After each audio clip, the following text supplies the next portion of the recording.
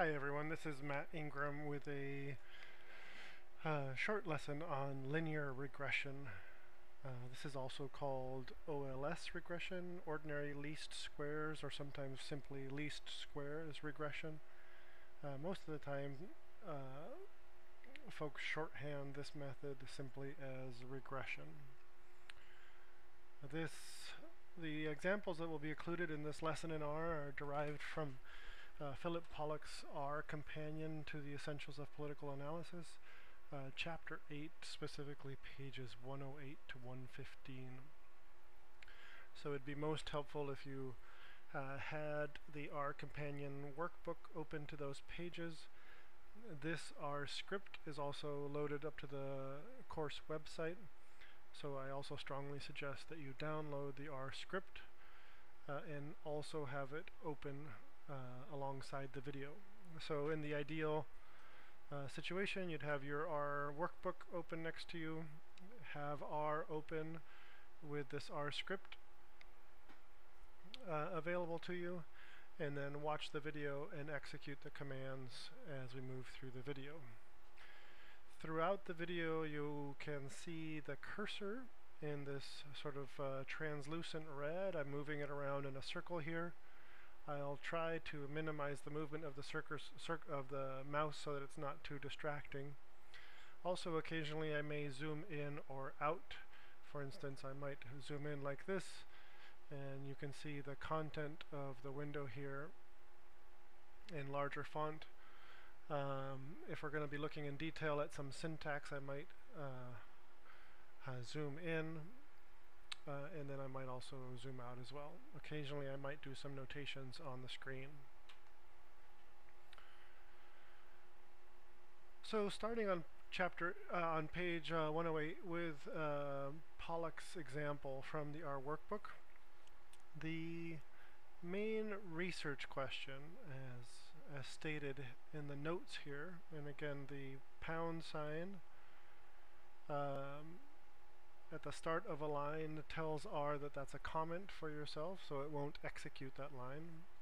For instance, if I were to highlight this line right here and hit Control R, it'll simply execute down here the comment, but there's actually no function performed or nothing that R computes here.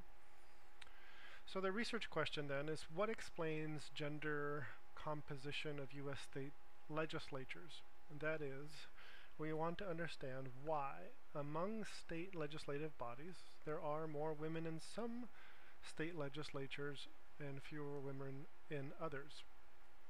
The dependent variable in this example is women legislators dot 2010, or WOMLEG dot 2010, as noted here, and the relevant data set is the states data set, which you should have loaded in your R workspace. One thing that Pollock does not do in his example is just provide some brief descriptive statistics of the dependent variable of this outcome of interest. So let's do that first, just to get a better sense of what the dependent variable is. I strongly suggest you do this every time you conduct an analysis, just to have a better idea of what your dependent variable looks like. So this is the one way of looking at what your dependent variable looks like, using the summary command. Again, we've used the summary command here, and just to review, you reference the data set and use a $sign to separate the data set from the variable name. So now you've referenced the data set and the variable name. Let's hit Control R to get a summary. And now down here in the bottom left, you see the result of this summary command. So the minimum value is 10. That is that in the state with the least amount of women in its legislature, that amount is 10%. So there are no states with less than 10% of its legislators that are women. The median amount, that is that number that splits the distribution of states exactly in half, is 23.55. The average, the arithmetic mean, right, the arithmetic average is 24.12, so on average 24% of state legislators are women, and the state with the most female legislators has 37.5% of its legislators who are female. A couple other commands that we can use to get a better sense of the dependent variable are describe. Describe is a much more detailed version of the summary command. So again, we hit Control R once we've highlighted that to execute it. And again, down in the lower left, we can see what this more detailed description of the variable looks like. We have 50 observations, right? The N is 50. That's 50 states. There are 0 missing. 47 of those 50 states have unique values. That is, 3 states have values that are similar to other states. Again, the mean is 24.12. That matches the mean in the previous command summary. Here we see the 50th percentile, that median, that value that splits the distribution exactly in half, is 23.55, same as the median up here. And the maximum value, the highest value, is 37.5, right? Again, same as the maximum value reported earlier. However, here you say the fifth, you see additional cuts at the 5th percentile, the 75th percentile, the 90th percentile, and the 95th percentile. And underneath this screen here, there are some additional percentiles, right? The 10th percentile and the 25th percentile. Plus you see the lowest 5 values, 10, 11.4, 12.9, etc. and the largest 5 values. So describe is a much more detailed way of looking at the distribution of a variable. And lastly, we could do what we've done before in some of the earlier chapters in the R workbook, is do a histogram of this variable. You'll note that previously Pollock had us use the weighted version of the histogram. So for instance, if I zoom in here, this is the plain version of the histogram. Pollock had us use a command that was called WTID histogram, and then you'd have the contents of it there. And if the data set did not require a weights variable, then you simply didn't have to specify it. So you could simply use this command. However, this histogram command over to the left is another command that you can use. So you've seen the weighted version of the command, and now you've seen this more, say, simplified version of the command. So let's zoom out here and execute this line. Again, highlight the line and hit Control R, and there's our histogram. So we can see the lowest value is around 10. The highest value is close to 40. And there's our distribution with most of the values lying between 20 and 25. So with this in mind, we have a better sense, now that I've closed that histogram window, we have a better sense of what our dependent variable, our outcome of interest, looks like, and we can proceed with some of the other analyses. The next step in the analysis is a correlation, as executed by Pollock on pages 115. Excuse me, the earlier pages are on 108 and 109, so this is exactly the same command being executed on 108. Should note that the variables will appear once you execute the command in the order that they are listed. So let's see what that looks like. Again, this is the exact same syntax that appears on page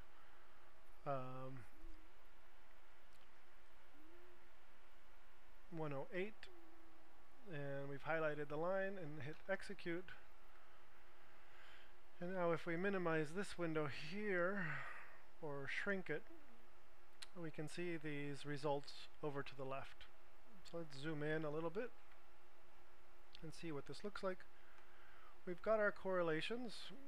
So as you would expect, along the diagonal, a variable should have a perfect correlation with itself, right? So you see the 1 identifying the perfect correlation between variable 1 and variable 1, variable 2 and variable 2, and variable 3 and variable 3. Again, the variables or names do not appear here, but they are reported in the order in which they are listed. So this would be variable 1, which is the attend percentage, the percentage of the population that attends religious services. Variable 2 would be the percent of population that had obtained a college degree. And variable 3 would be the percentage of women legislators, the percentage of legislators that are female. So these are our basic correlations. These are the standard errors reported, the t-values,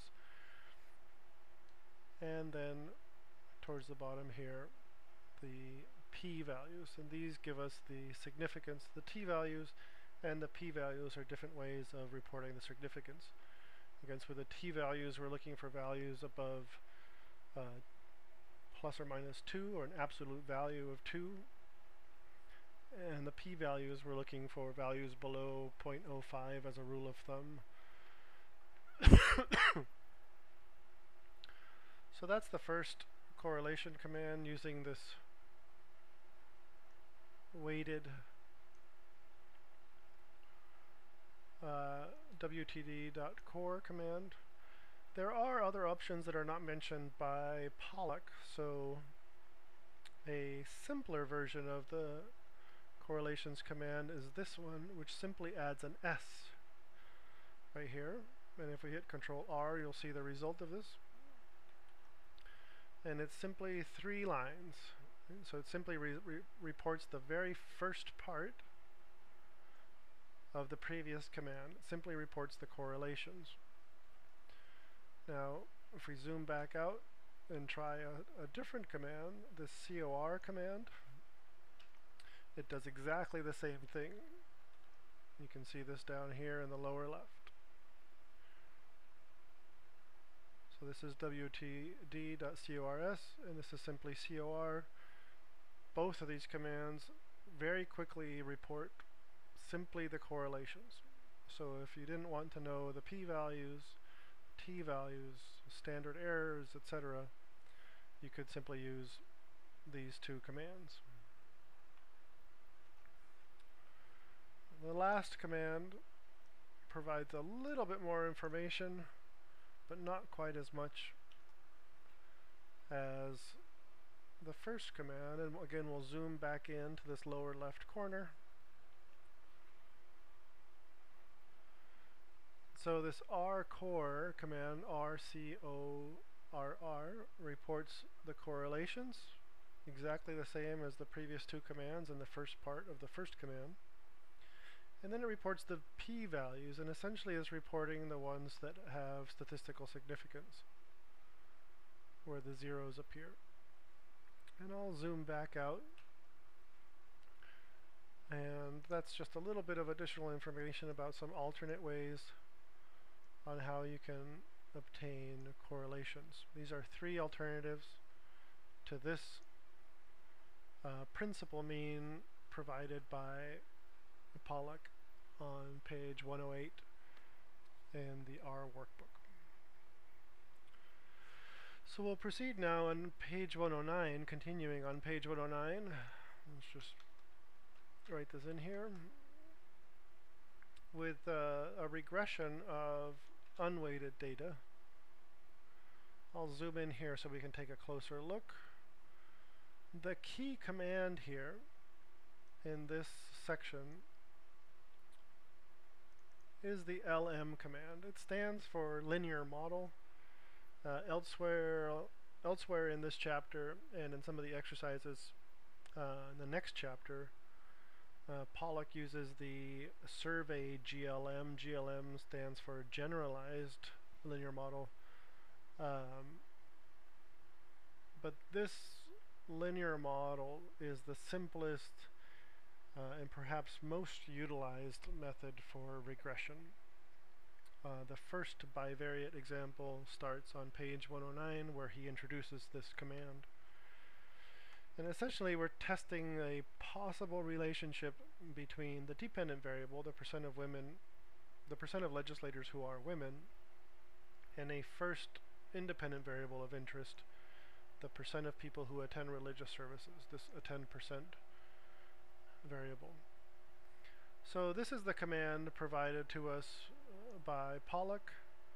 We want to execute the command in here, in this portion of the syntax, on the portion within the parentheses.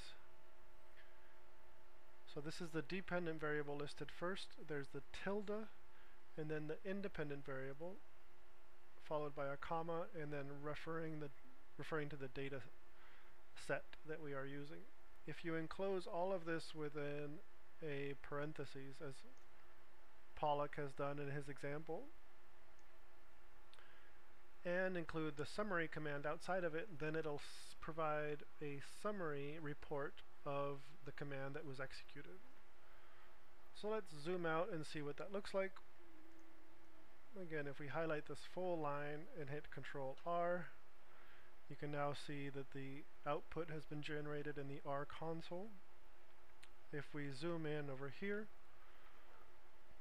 and minimize this window somewhat, we can now see that this formula was called, regressing the percent of legislators who are women on the percent of the population that attends religious services using the state's data set. And the most interesting part of this to us should be the coefficient estimate here, or rather this line, or these two lines really. Oop.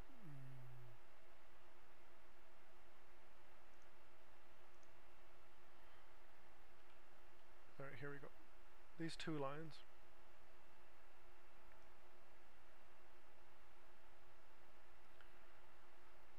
And as Pollock tells us, these two lines give us the information to establish the linear relationship, or the formula for the line that represents the relationship between this independent variable and the dependent variable. Specifically, this intercept is the point at which the line crosses the y-axis. So this is the point where this is the value that the dependent variable takes if a 10% is 0.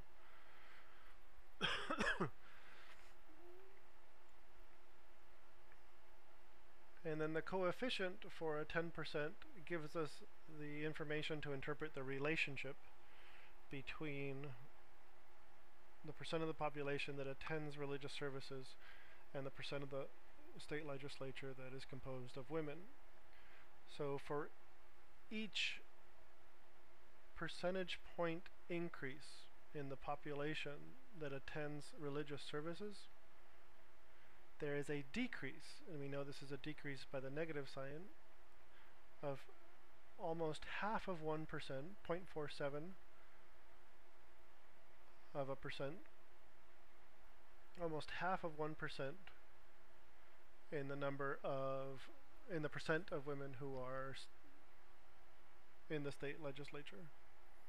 So this establishes a negative relationship between, say, the religiosity of a state population and the percent of women who reach the state legislature.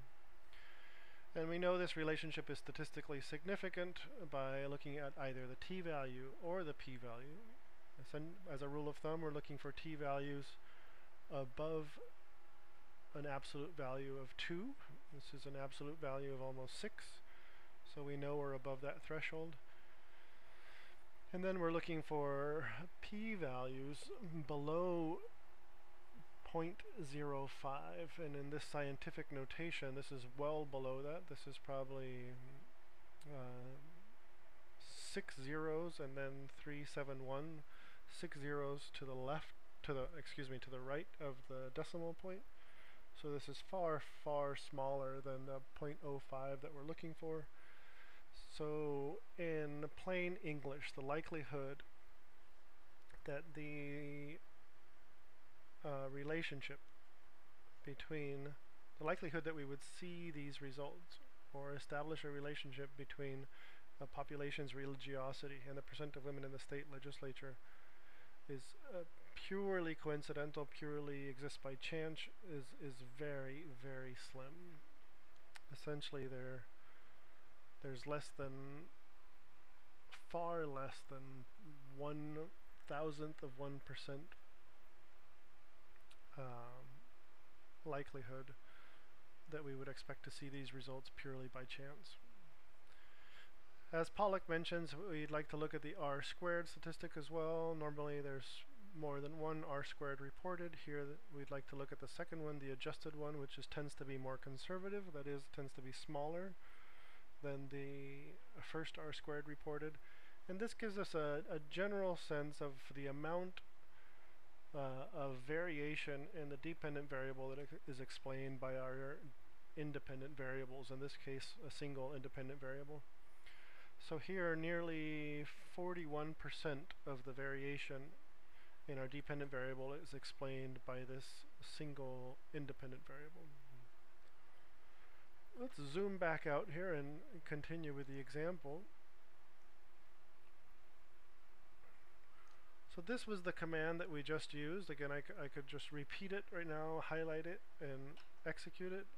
You see it again just right here. An alternate syntax is to generate an object. You could call it anything you like. I've called it model 1. That is constructed by executing the function lm, linear model, on our variables. It's very similar syntax to what we've seen up here. Essentially, it's exactly what's within this inner set of parentheses. So if you execute this command and generate a new object with it, you can see that R has executed that command down in the lower left. And this has created a new object using those specifications. So now we can summarize that object. So essentially we're doing this basically summary of model 1 as we've just created it. And if we now execute this command, again Control R, here's the command, summary model 1, and we see exactly the same results, right? 0.47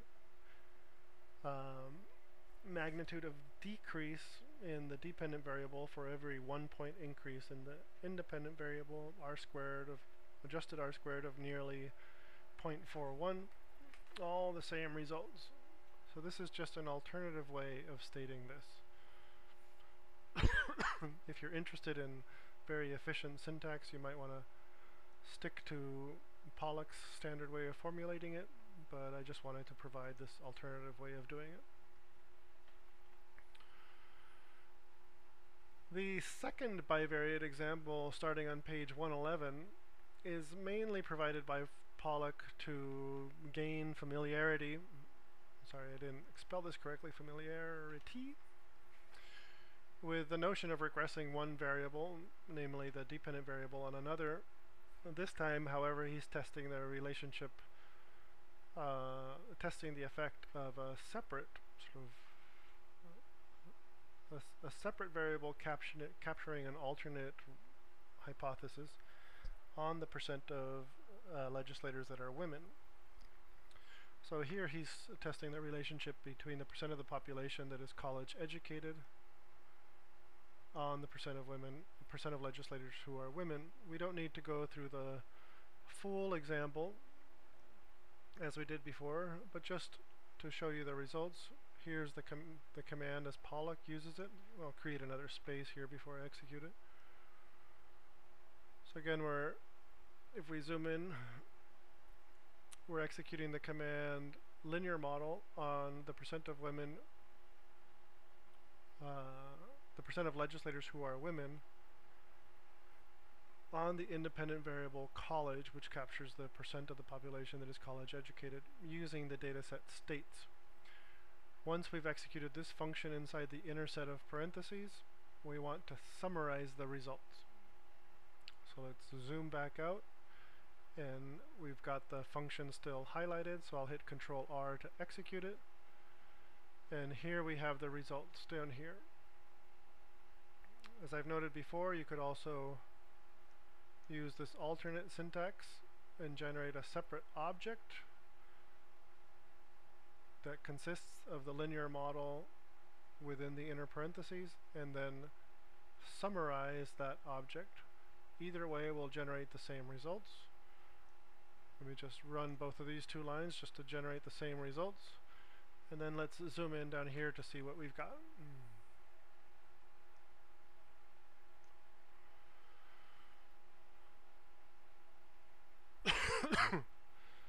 So here we see essentially a positive relationship between the percent of the population that is college educated and the dependent variable, the percent of legislators that are women. We know that by the positive sign on the coefficient for college, and for every 1% increase in the population that is college educated, there is almost an equal 1% increase in the percent of the legislature that is female. You see, 0.94. So it's almost a one-to-one relationship.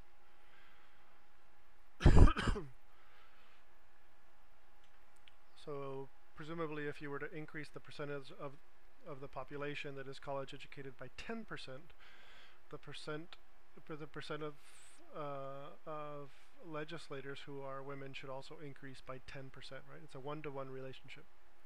We want to know whether this is statistically significant. Again, we go to our rules of thumb. Is this above an absolute value of 2? Yes, it is. Or alternately, is this below a value of 0.05, so that we could have at least 95% confidence in the statistical significance of the results? Yes, it is. So you could either look exactly at this p-value, or you could reference the asterisks and reference their interpretation below. 3 asterisks take you well below even 0.001, so we're well below the 0.05 threshold.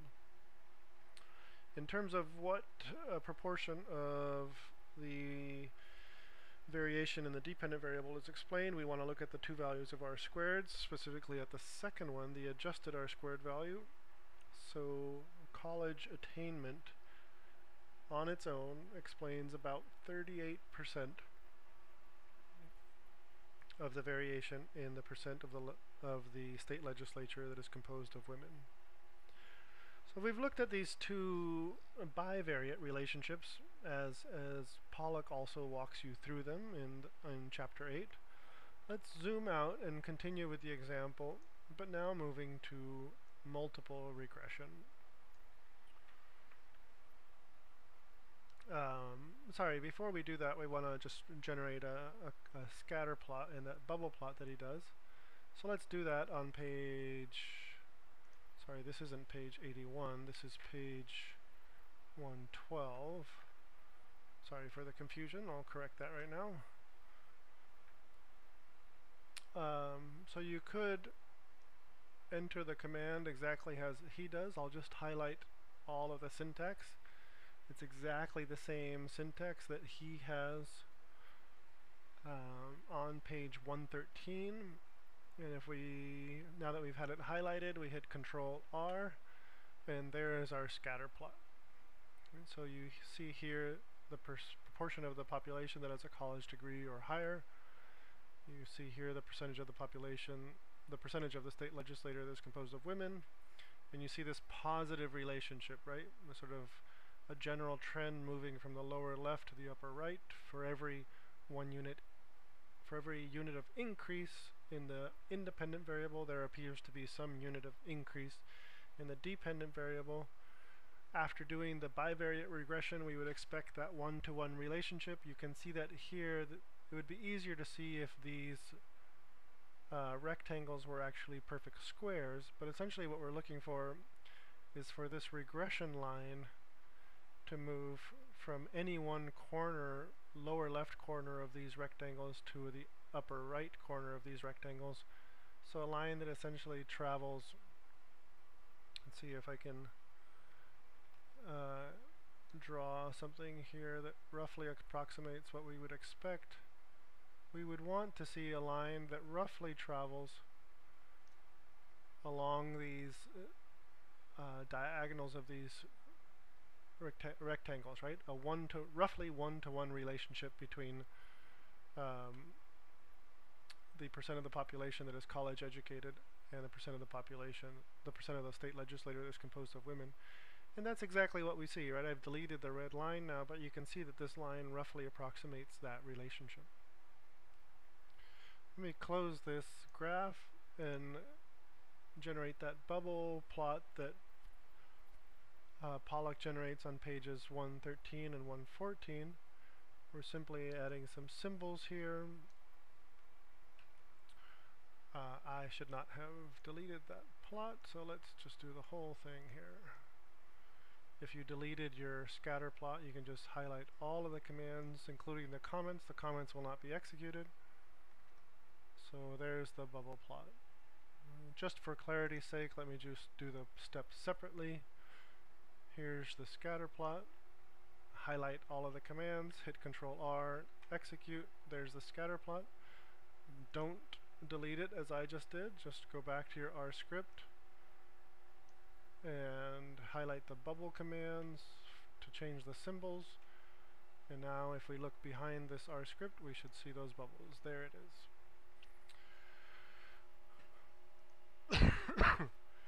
So as I note here in these comments, you can turn the points of any scatter plot into symbols of different shapes, colors, sizes to capture any second variable of interest. That is, you can alter the plotted points to visualize alternative explanations. You could even generate text to label the state names, etc. Right? We could add this line here, for instance, which you have in the R script if you've downloaded it, and execute that, and that adds the state names. These state names are not in the R workbook, so if you're wondering where this graph came from because it's not in the R workbook, you need to execute this line to add the state names to the graph.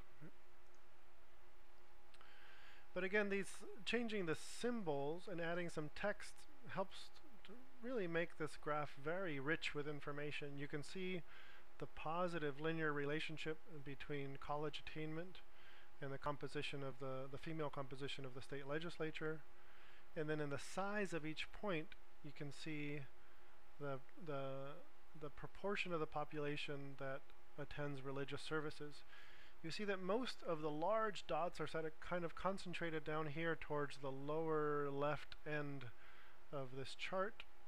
Again, corresponding with that negative relationship between religious attendance and the percent of legislators who are women. And most of the smaller dots are up in this area. So this is a nice graph now that you've identified it, and we could go through and probably have a much longer conversation about which of these, whether these states fit the expected relationships or not, and whether these states in the upper right fit this relationship or not. A lot of information is offered also by states like Nevada or Virginia over here, who are which are fairly far off this expected regression line, and we could have a long conversation about that as well, but I'll leave that for another time. If you're interested, here are a few extra comments on how to alter the colors or the appearance of that graph. If you're interested in doing that, I would suggest you play with some of these commands or go to this website to explore further. Let's get on with the multiple regression example, as that's the culmination of this chapter. So for starters, multiple regression is often also called multivariate regression. It's also sometimes called, as I've mentioned before, OLS, or ordinary least squares regression, sometimes simply called regression, although there's many different types of regression. And the thing to keep in mind is that this particular kind of linear regression, where you expect a relatively linear relationship between your explanatory variables and your dependent variable, is the main method for doing most statistical analyses today and for a long time now. This particular method has been considered the bread and butter, the workhorse of statistical analysis. Even if you want to use a different method or a different model, much of the time scholars, policymakers, analysts start with this model just to get a good sense of, or at least an initial sense of, what the relationships look like. The basic idea, harkening back to the controlled comparisons that we did much earlier in the course, is that you want to test a relationship between an independent variable and a dependent variable, that is, between a cause and an effect, while controlling for a rival, a competing alternative explanation, that is a separate cause. Here, with regression, however, unlike with controlled comparisons using crosstabs or mean comparisons, you can include multiple other causes, right? You can include multiple other rival explanations in the form of multiple other independent variables. So you're not just restricted to one or two controls. In this particular example that we're going to look at, we include only two independent variables, college attainment and the percent of the population that attends religious services, but you could use many, many more. Indeed, I would strongly suggest you play with this data if you're interested and add other variables that you think might be predictors of the percent of state legislators that are women. But this is the basic model here. So again, we've got our linear model command. We've got our dependent variable, the percent of legislators that are women. We've got our first independent variable, the percent of the population that has a college degree or higher. And we've got our second independent variable, the percent of the population that attends religious services. Our independent variables are separated by a plus sign. So zooming in here, if you wanted to add another independent variable, you would simply add a plus sign here and type in, sort of IV independent variable number 3, independent variable number 4, whatever that might be, right? And you could continue on and on. Let's just leave it for now with our two independent variables. And then the last component of the command is the data set that is being referenced. So let's zoom back out and execute this command. Whoop. So I've got the command highlighted, hit Control R, and here in the lower left you can see the results in the form of output in the R console. Let's zoom in and take a look at them. Minimize this window a little bit. So here you see your intercept, or constant, the coefficient for college attainment, and the coefficient for religious attendance. Both of these variables, the magnitude of their effect on the dependent variable has changed, but they remain statistically significant, right? Whether we look at the t-value, again looking for a value above an absolute value of 2, or looking at the p-values below a value of 0.05. Right? Both of these have an effect on the dependent variable, and that effect is statistically significant. In terms of the adjusted R squared, we see that in combination these two variables explain much more of the variation in the dependent variable than either one of them does in isolation. So I think at At most, well, the religious attendance variable explained about 41% of the variation in the dependent variable. The college variable explained about 38% of the variation in the dependent variable. Together, they explain 51% of the variation in the dependent variable. So let's zoom back out and continue with the example. This was the command we just executed. Again, we could restate that using the alternate syntax before, generating a new object, model 3, that is composed of the linear model of what's inside the internal parentheses in this command above, and then simply summarize model 3. To interpret the results, probably the more interesting part of this exercise, we go back to this equation for a line from basic algebra, right? Y equals a plus b times x. If it helps to trigger some memory, it did for me when I first came across this. Y equals mx plus b is the way the equation for a line is usually communicated in basic algebra. But in that equation, in Pollak's formulation, y equals a plus bx, a is the intercept, b is the coefficient, and x is the explanatory variable, right? The independent variable. If you have multiple independent variables, then you could extend this, right? Y equals the intercept plus b1 times x1, right? So the coefficient, say, for college attainment times college attainment, plus b2 x2, the coefficient for religious attendance, times the proportion of the people that attend religious services. And then you could continue on, right? In this particular case, we only have the two independent variables. So if we were to rewrite the formula for y, seeking to estimate y, right, it would be y times 21.29. 21.29 comes from this value for the estimate down here, times 0.59 times the value of college. 0.59 comes from the estimated coefficient for the independent variable there, minus 0.32 times a 10%. The minus 0.32 comes from this estimate of the coefficient for the second independent variable there. Now here, for several of you have expressed some questions about why we think about it this way, right? Why we think about predicting y or estimating y in this way. And this is interesting for a variety of perhaps policy relevant reasons, right?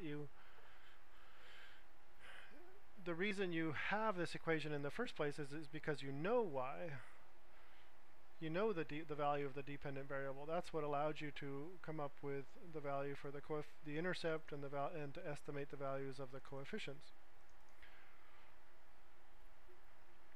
But if circumstances were to change, or if you wanted to play this out in the future,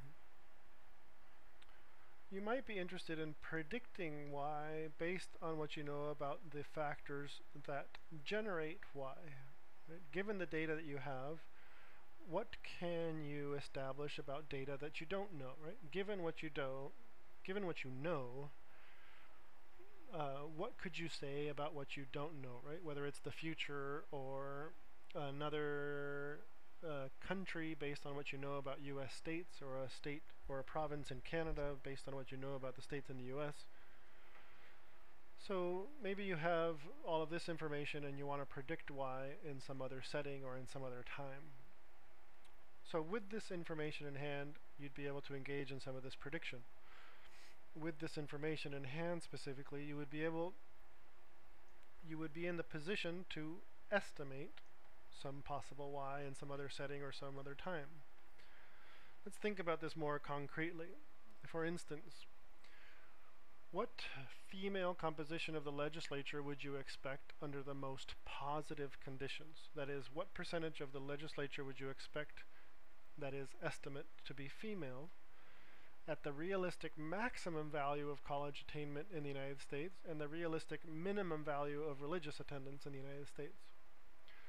Let's look at the distribution of these two independent variables to generate a sort of realistic example. Let me just correct this typo. To identify what the maximum value of college attainment and the minimum value of religious attendance would be, we need to examine some descriptive statistics for these two independent variables. We can do this with commands we're already familiar with, say the summary command. Let's do these both at the same time. I've highlighted them, so I'll just execute them with Control R. And down here in the lower left, you see the results. You can zoom in just to get a better look at them. So with regards to college attainment, the state with the lowest college attainment has 17% of its population with a college degree or higher. And at the opposite end, with a maximum level, the state with the highest educated population, you could say, has almost 36% of its population with a college degree or higher. With regards to religious attendance, which has a negative relationship with the dependent variable, the state with the lowest level of religious attendance has 22% of its population attending religious services, and the state on the opposite end at the maximum has 60% of its population attending religious services. So with these minimum and maximum values now in mind, again, just to refresh, the maximum value of college attainment is 36%. The minimum value of religious attendance is 22%. So we could take these values and plug them into the equation that we established earlier to estimate the sort of realistic maximum value of y, right? Sort of under realistically ideal circumstances. I suppose realistic and ideal are contradictory terms, but I hope you know what I mean. So under realistic conditions, what's the highest value of y we might expect? So we could use this formula to estimate that. There's the intercept, the coefficient for college, the maximum value of college attainment, the coefficient for religious attendance, and the minimum value of religious attendance. In R, we can display the calculated estimate as follows using the print command. So we just type print, and then inside parentheses write out the formula using the plus sign for addition and the asterisk for multiplication. I'll highlight this and execute it. So this would be the estimate of y under realistically best circumstances. I'll hit Control R to execute, and you see down here a value of 35.43. So let's zoom back out. So under the realistic best circumstances, we would expect 35.4% of the state legislature to be female. An alternative way of typing this is simply to type the portion inside this parentheses, dropping the print command and the outer parentheses. That's highlighted already. I'll hit Control R to execute, and you see down here that you get the same value. So the state with a maximum college value and minimum religious attendance value can be expected to have about 35% of female legislators, or of legislators who are female. Notice that this is near the maximum distribution of this variable, which is 37%. Now, assume that some political actor, whether it's the governor, the executive, a political party, or some private foundation or a non-governmental organization, were really interested in maximizing the representation of women in the state legislature. Say that that was a policy goal. Assume also that they could aim for near perfect or near ideal conditions for this goal, that is, for women to reach the state legislature. That is, given the two hypotheses and related independent variables, assume that this actor could generate conditions of, say, 90% college attainment, extraordinarily high, and only 10% religious attendance, extraordinarily low. What would the composition of the legislature look like under these conditions, assuming they could reach those conditions? So again, we would take the formula for the equation that we established from the regression. Y equals the intercept value 21.9 plus 0.59 times college plus 0.32 times a 10%, and plug in 90 for college and 10 for a 10%. That's essentially what we've done here. And in R, you could use the print command to generate that value, or you could simply type the formula. I'll just highlight this portion and hit Control R, and you can see the output down here. Let's zoom in. You can see that under these near ideal conditions, probably unreachable conditions, 71% of the state legislature would be female. Let's zoom back out. So that's under near ideal, really hypothetical conditions. But let's consider a more realistic question that say a governor or a party or a private foundation might be interested in. Assuming an average level of religious attendance, that is, let's hold religious attendance at its mean across the states. What level of college attainment would you need to reach in order to achieve a balance of men and women in the state legislature? That is, in order to reach a kind of 50-50 composition of men and women in the state legislature. If we tinker a bit with the equation that we've established above, we can see that a state that focused only on education policy, higher education policy really, as a way of increasing the female composition of the legislature, would need to achieve approximately 70% college attainment to do so. So we know this by tinkering with the equation in this way. Right? Basically, there's three different ways of stating the equation here. Here's the intercept on the far left, the coefficient for college, the coefficient for religious attendance, and all I've done is plugged in the average value for religious attendance from our earlier summary statistics. It's 39% across the US states. And then I've tinkered with the value for college attainment from 90% to 80% to 70%. I could have kept going down further, but I reached my goal at 70%. I've got all three lines highlighted, so let's just execute all three lines at the same time. I'm going to hit Control R, and down here are our three lines. Let's zoom in to take a closer look. So these are our,